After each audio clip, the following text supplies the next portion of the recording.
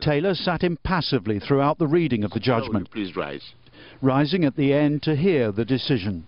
That Charles Gankett Taylor remains in the custody of the Special Court for Sierra Leone, pending the finalization of arrangements to serve his sentence. Taylor will now be transferred from a detention centre in The Hague, possibly to a British maximum security prison. His victims were pleased by the decision, but said they were still suffering. So many of us are in Freetown suffering. We are suffering, and he is here, even though he's in court, but he's somehow enjoying some facilities.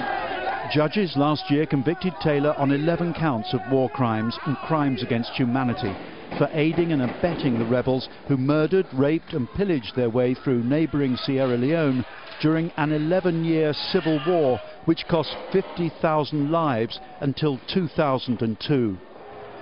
During the trial, Taylor said his involvement was not proved, and he denied running a so-called blood diamond trade, swapping precious stones for weapons and personal wealth.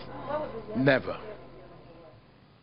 ever did I receive, whether it is mayonnaise or coffee or whatever jar, never receive any diamonds from the RUF.